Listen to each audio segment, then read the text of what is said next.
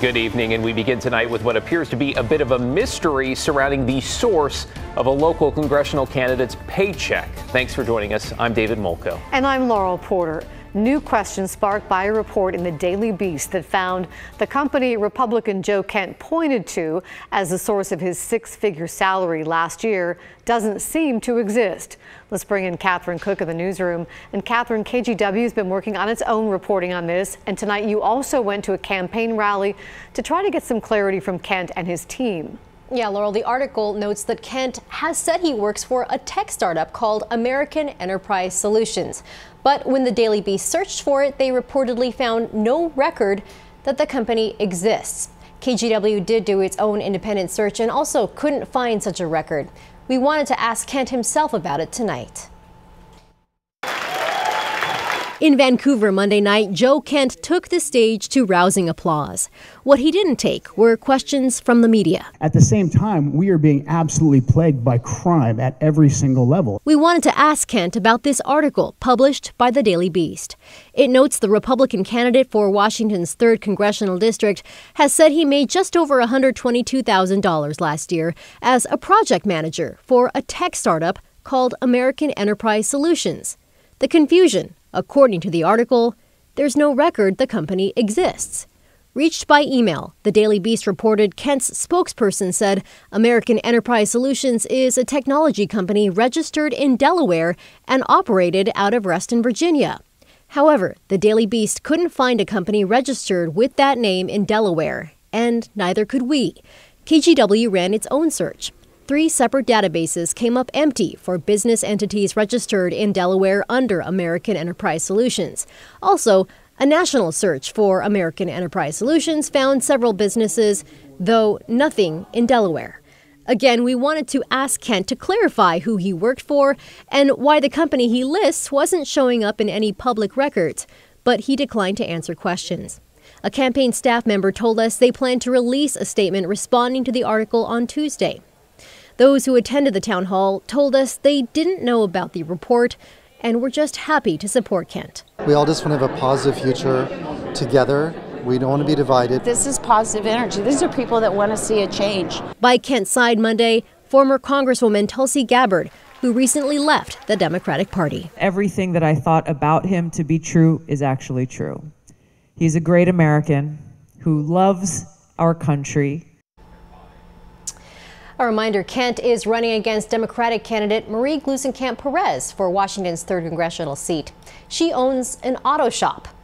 On social media today, she posted a response to the Daily Beast article saying, quote, "My business definitely exists.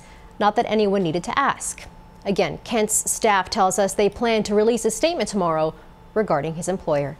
David. We'll see if we get an answer there. Thank you, Catherine. Let's give you an update tonight on the race for Oregon governor. And earlier tonight on The Story, we dug into a new poll showing once again just how tight this appears to be. According to the survey, Republican Christine Drazan is at 43%, Democrat Tina Kotek at 42%, but that is within the 3% margin of error. Unaffiliated candidate Betsy Johnson at 12%. Just 2% undecided. This poll was done last week by the group Data for Progress. That is a self-described progressive think tank and polling firm. We also thought we'd show you this, the update from 538. It takes an average of all the polls and takes into account quality, how recent sample size, and partisan tilt.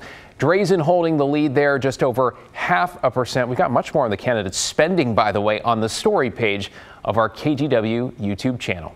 It's going to be a close race, so your vote really counts. Ballots for the election have been delivered or are on their way to your mailbox. For our full guide covering the candidates and measures, text the word election to 503-226-5088 for a link to our online article.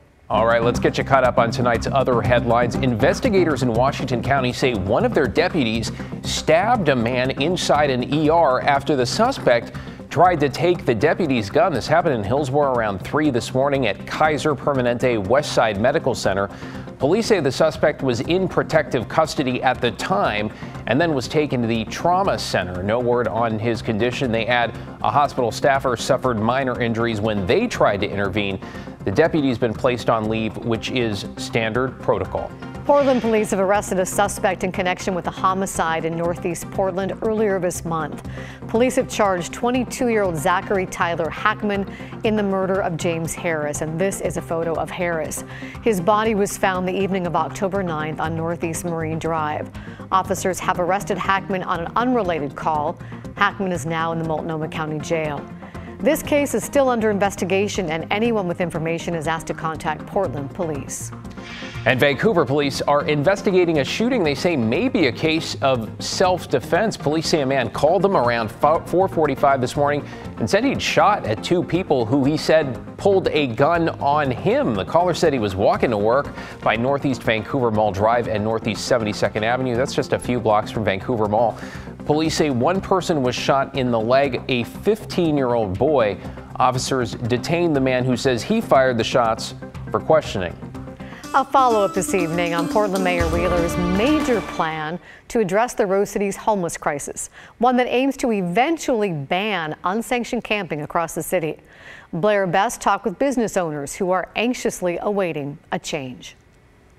The mayor's plan to address homelessness comes after dozens of downtown businesses have already closed, in part due to the homeless crisis. Now, many business owners are wishing that this plan had come a lot sooner. When walking downtown Portland, it's hard not to notice the empty storefronts and for lease signs at nearly every corner. It's going to be a very long process to recover from this. Some describe it as a slow deterioration, one of the many side effects of the city's homeless crisis. The closer you get to Old Town, the worse it is. Todd Gooding runs Scanlon Kemper Bard Companies, which owns 5 commercial buildings downtown. In recent months, they've lost tenants and are now in the process of selling 2 buildings, all due to safety concerns. We've had multiple assaults. Basically, from Pioneer Square north, it's pretty rough still. Last week, Mayor Ted Wheeler announced a 5-part plan to address this crisis head-on. It includes banning camping over an 18-month period and building 3 giant homeless campuses instead.